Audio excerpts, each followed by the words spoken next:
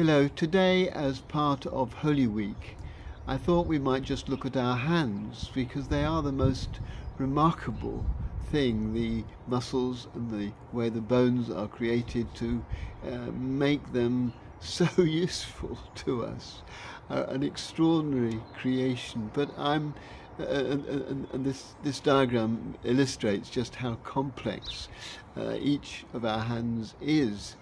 But I'm drawn to thinking about hands today because I saw recently a set of lithographs by Arnold Dagany. He died in 1985, but he was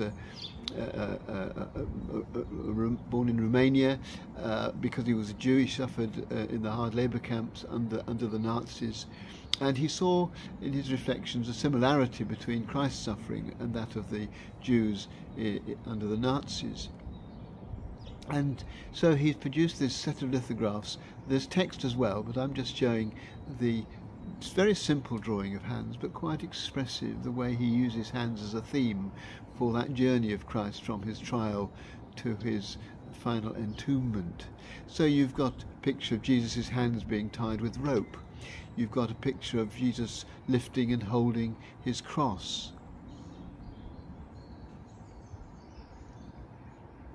You've got a picture of Jesus raising his hands to bless the women of Jerusalem in the traditional Stations of the Cross.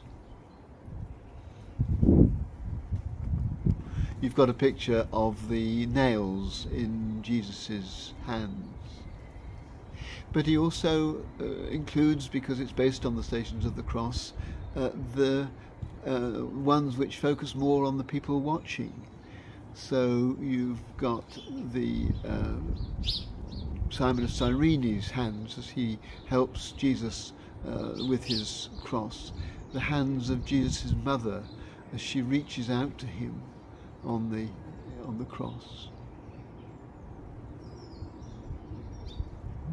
and one of the gentle hands which lifted him into his tomb.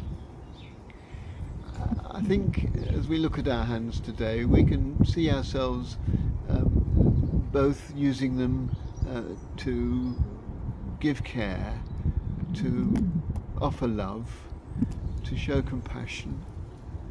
And no doubt also we do things with our hands and with our bodies that are not so creative, not so kind perhaps. But I wanted us just today, perhaps bearing in mind the significance of hands in this story of Jesus' last days, to think about our own hands, to marvel at the wonder of them, and just to ask God to help us to use them in the best way possible for our benefit and for the benefit of those around us.